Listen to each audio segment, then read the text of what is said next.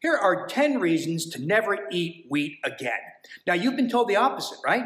By dietitians, by doctors, by the American Heart Association, by the Academy of Nutrition and Dietetics, the American Diabetes Association, U.S. Dietary Guidelines for Americans, right? They all agree our diets should be weighted heavily in favor of lots and lots of grains, right? Every meal, every snack should include some form of grains, especially wheat. Well, I'm going to tell you the opposite is true, and here are 10 reasons why. Reason number 1, the gliadin protein of wheat, as well as related proteins in other grains like the secalin in rye, the hordein in barley, the zein in corn, the gliadin protein of wheat is very poorly digested. And that's because the proteins of grains are from seeds of grasses, and humans don't have the digestive enzymes to break down components of grasses. So the gliadin protein is broken down only into pieces that are 4 or 5 amino acids long. Now, if you ate an egg, or a pork chop, or a piece of steak, or a piece of salmon, those proteins are broken down into single amino acids. But the gliadin protein is not fully digestible by humans. It's broken down to 4 or 5 amino acid long peptides. These peptides are very unique. They act as opioids. They can cross into the brain and bind to the opioid receptors. And they stimulate appetite when they do that. They massively stimulate appetite. And that's why people who consume wheat, let's say as a big bowl of pasta, and you're so full you're bursting, but you're still hungry. Or you've had numerous slices of pizza, and you're still hungry, even when your stomach is full. That's the gliadin-derived opioid peptide appetite-stimulating effect. Get rid of the sources of gliadin, that is wheat and related grains, and appetite dramatically diminishes. Reason number 2, those same gliadin-derived opioid peptides have other mind-active effects. They can cause depression in people who are prone to that, and dark thoughts, even suicidal thoughts. If you're prone to bipolar illness, it can trigger the mania, the up phase. If you're a child with ADHD or autism, the gliadin-derived opioid peptides can cause behavioral outbursts and shorten your attention span. If you're prone to bulimia or binge eating disorder, gliadin-derived opioid peptides can trigger 24-hour-a-day food obsessions, the kind that cause these people to sit in front of a refrigerator at 3 a.m. and binging and then going to the toilet and purging.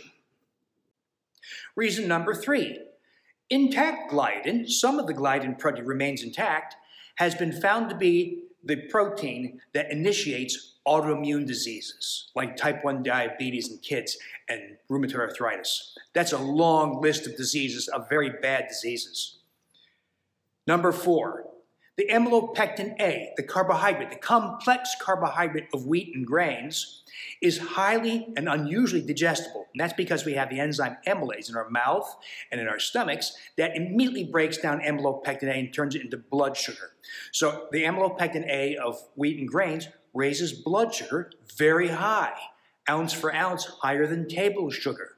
And that's why people who consume a lot of wheat and other grains become diabetic and develop insulin resistance, all the phenomena of insulin resistance like visceral fat. So getting rid of the amylopectin A, thereby, that is wheat and grains, gives you enormous control over blood sugar and your insulin responses. Reason number 5, wheat germ agglutinin, another protein in wheat, is highly toxic to the gastrointestinal tract. A little bit, milligram quantities of wheat germ agglutinin damages the intestinal lining, the little villi, the hair-like structures that line the intestine. It damages them. Those changes can be so bad it looks just like celiac disease, even though you don't have celiac disease. You don't have the genetics nor the autoimmune response that generates celiac disease. But wheat germ agglutinin can actually provoke that response. It's called agglutinin because when it contacts blood, it causes blood clotting or agglutination. Okay? Reason number 6, that same protein, wheat germ agglutinin, also blocks pancreatic and gallbladder function. And the reason for that is wheat germ agglutinin is a very potent blocker of an intestinal hormone called cholecystokinin, or we say CCK. If I eat food and that food contacts my duodenum, the duodenum releases CCK, and that provokes the pancreas to release its pancreatic digestive enzymes. It provokes the gallbladder to squeeze and push out bile. And all this leads to better digestion of foods. Well, wheat germ agglutinin blocks that effect. So you have ineffective digestion. and all the consequences of that: heartburn, change in bowel flora, putrefaction. So wheat germ gluten is a great disruptor of digestion.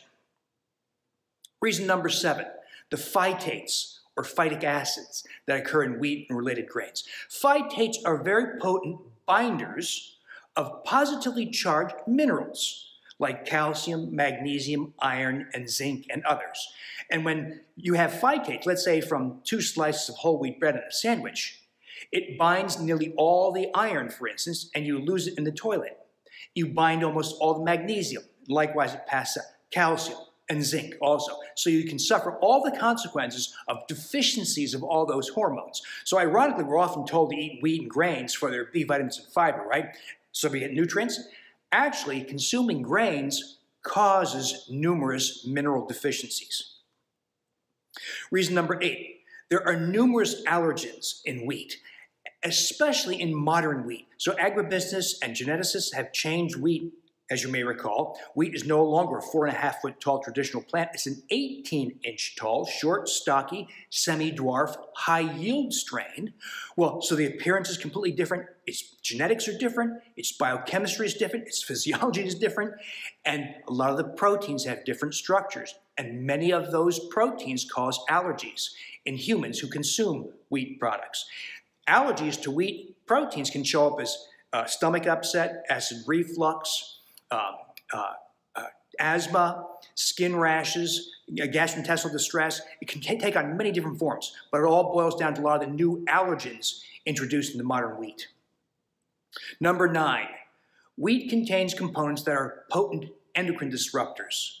So some of these effects are indirect, like the amylopectin A leads to accumulation of visceral fat, and visceral fat it becomes an organ that causes endocrine disruption. The gliadin protein, gliadin-derived opioid peptides trigger appetite, and you grow visceral fat. Okay, so there's a whole collection of phenomena that come from consumption of wheat that leads to endocrine disruption, and it shows up as polycystic ovary syndrome in females who become infertile. They have excessive facial hair. They are diabetes prone, hypertension prone, and the good news is if you get rid of wheat and grains, polycystic ovarian syndrome often just goes back to normal. Guys, likewise, guys will get visceral fat and in turn grow breasts. That's from the visceral fat that converts testosterone to estrogens. And one of the gliadin-derived opioid peptides is also a stimulator of prolactin from the brain.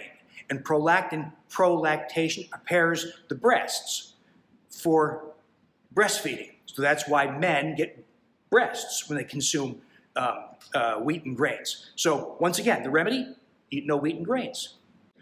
Last reason, reason number 10. Big food manufacturers use the phenomenon of gliadin-derived opioid peptides from wheat to influence your buying and eating behavior. And that's why you see wheat and other grain components in virtually every processed food on the shelf. You know, that wasn't true in 1960 before this was all known. But in the late 80s, when the altered forms of wheat and thereby the gliadin protein led to more potent opioid peptide appetite stimulating effects from wheat products, we all of a sudden saw wheat and related grains put in virtually every processed food. And I think that's part of the reason why there was a marked increase in calorie intake in the late 1980s. Once again, solution, eat no wheat and grains and be freed of being influenced, your buying behavior, your eating behavior, by big food. So there you have it, 10 reasons to never let wheat, a croissant, a donut, a bagel ever cross your lips again if it's made with wheat or grains. Now, this does not mean that if you're following the Wheat Belly or my Undoctored lifestyles that you'll never have a pizza again, or never have a piece of cheesecake, or you'll sit at Thanksgiving and you can't have any gravy or biscuits. You can have all those things. But what we do in these lifestyles is we recreate those tasty foods without wheat and grains. We use benign flours and other ingredients like almond flour, coconut flour, ground golden flaxseed, other nut meals, etc. And you can recreate delicious foods that don't have any of these awful effects. So those are the 10 reasons. For more conversations like this, subscribe to my YouTube channel, or go to my Wheat Belly blog or Wheat Belly Facebook page, or my Undoctored blog and Undoctored Facebook page.